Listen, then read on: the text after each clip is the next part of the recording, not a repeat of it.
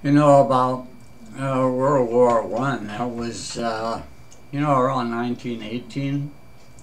My parents lived through that war, and after that war was over, about oh, let's see, it's 8 years or so after that the war was over, and I was about 5 years old. I remember sitting in my mom's lap, and she sang this little tune to me.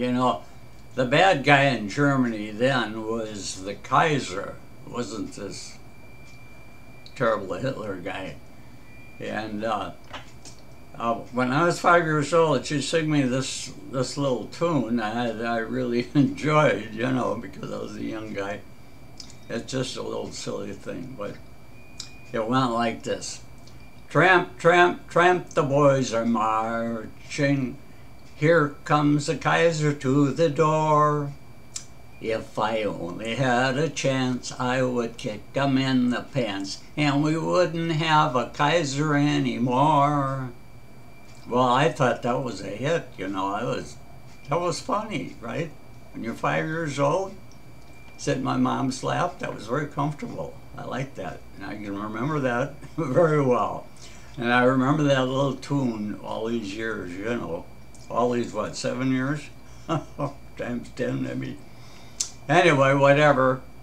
I just wanted to pass that little tune along to you. You can maybe sing it to some of your friends, and you can tell them, here's a little ditty from way back in 1918 around World War One.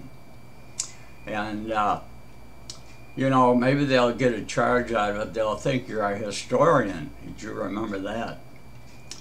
Or that you know anything about it.